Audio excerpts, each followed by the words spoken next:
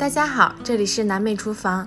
今天老妈用土豆和海带来分享一道营养美味的家常菜。把提前泡发好的海带结倒入盆中，先把海带结解开，然后用清水冲洗干净，洗去沙子还有杂质。洗净之后再绑回去。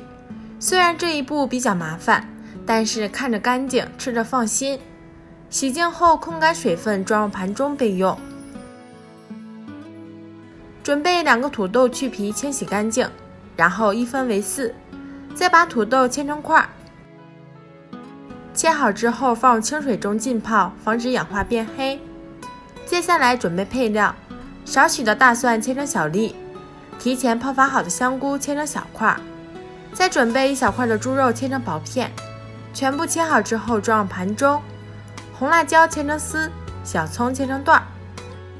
起锅烧油，油热以后下入猪肉，把猪肉炒至变色，炒出香味儿，再加入蒜粒跟香菇，下入锅中炒香，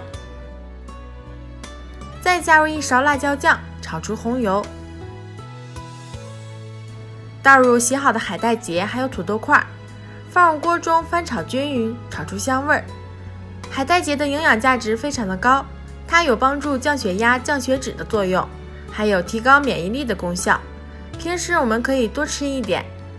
翻炒1分钟之后，再加入半勺的生抽，再次翻炒均匀，然后加入适量的清水，稍微没过食材就可以啦。加入少许的盐、鸡精，充分的搅拌均匀，盖上锅盖煮10分钟。10分钟以后打开锅盖，再下入葱段和辣椒，大火翻炒均匀即可出锅装盘。调料的味道已经被土豆和海带结充分的吸收，非常的香。大鱼大肉吃腻了，偶尔来一盘这个非常的美味。